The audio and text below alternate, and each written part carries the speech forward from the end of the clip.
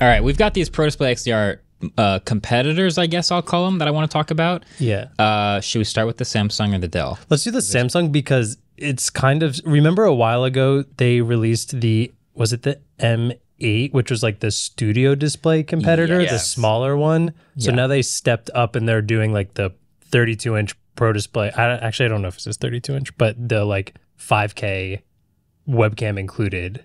It's called the Samsung Viewfinity S9. Great. And I'm assuming a lot of these announcements are coming off just because it's around CES, and they're just like, here's some new stuff we came out with. So this is a new monitor. It's a 5K 27-inch monitor. It's got, actually that might be wrong.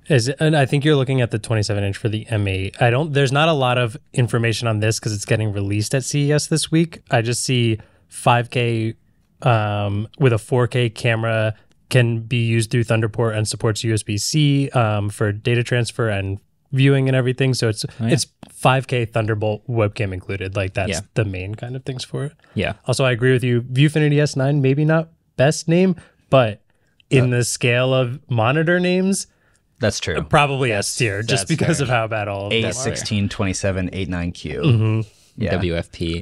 I will take Viewfinity S9 100 times over. Which I guess we should probably just have an explainer video as to what those things mean. I almost did that. Generally, they do have a format for like, this is the year, this is the screen size, this is whether or not it has anti-glare. That's how I always remembered what model of Dell Ultra Short monitor I had, because I had a very explicit system. It was like the WFP, which is wide format panel, and then like 3700, and like that would be the screen size, and then the resolution. It would all just be coded in the model number. Yeah, which like that should be the model number, not the name. Totally. But branding can be a thing. You don't have to just use model numbers for everything. The Samsung actually looks just as good as a Pro Display or a studio display. It does have a pop-up camera on the top, which is a little like different. If you're going to add a camera, this is about as good as you can do that. Guess what? The camera sitting on top of my Pro Display looks worse than this. Yeah, this looks great. So this looks good to me. Is it a 1080p camera?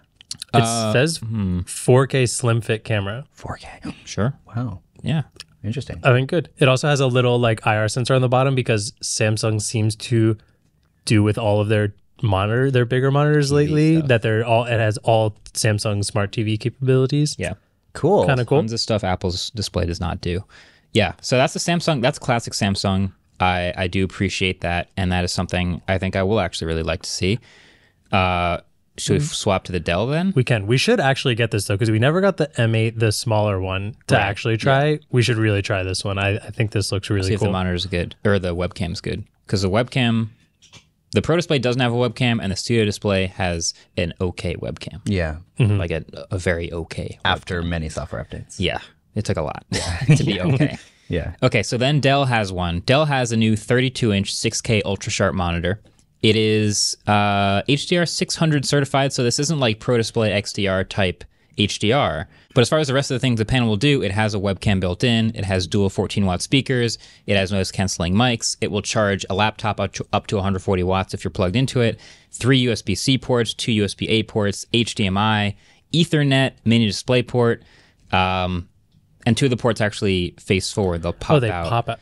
That's kind of cool. That's like a solid amount of things that Apple's display doesn't do. But then you look at it, which like a monitor is something you have to look at. Let's be honest. Like you want if you want your desk and your setup to look nice, you have to look at your monitor. Yeah. And I think this is, I don't know, maybe you disagree with me. I think this is much uglier than the Apple one. This is Dell, which means these are probably going to be used in, when I worked at Intel, we had all Dell monitors, right? Yeah.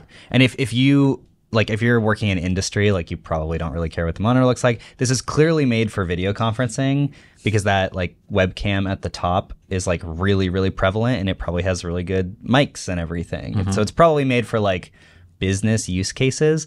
I should also note that the Dell 4K webcam that came out either last year or the year before, that was like the best webcam on the market for a very long time, and it's still considered one of the best webcams on the market. And the Opal C1 was kind of the webcam that was kind of fighting against it. Mm-hmm. That webcam's $200 on its own. So if you buy a monitor that has hopefully a similar styled webcam or a similar quality webcam, then like you can theoretically take $200 off of that theoretical price. But again, I think that this is mostly going to be for industry. Yeah, right. So the big difference is who it's for. Like the Pro Display is an imaging focused display. You're getting it because you're concerned about color. You're going to be image editing, video editing like we do. And that's the primary focus of getting this. You get a bunch of these, they all match. Everyone can see the same media looking the same way. This one's not for that, but if you do want a bunch of pixels and a bunch of surface area and a webcam built in and high wattage charging for a machine, like that's what this is for. I don't think there's a price yet. I see the 2023 launch, but I don't see a price. If I'm guessing, it's going to cost less than Apple's. I got to say, there's no way this is not used outside of business because the specs are like 140 watt charging for laptops. When you work at a large corporation, everyone uses a laptop and just docks into a display. It's got a security lock slot. I mean, you're not going to use that at home. Kenzie, this is definitely going to be for large corporations. That's There's no way anyone else is using this. That's fair. They're not slotting Pro Display XDRs. No. Fair. No.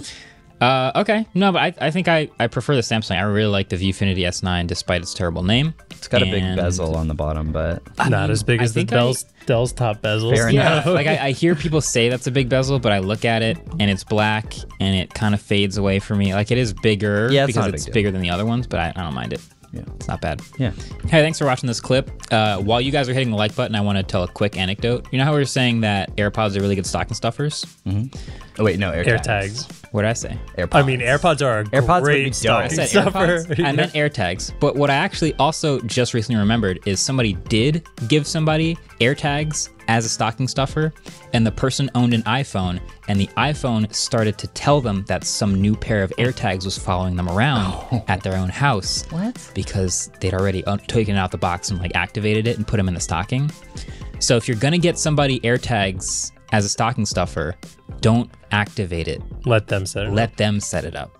Otherwise, it'll spoil the whole thing. The Christmas spirit. You hit the like button by now? Good.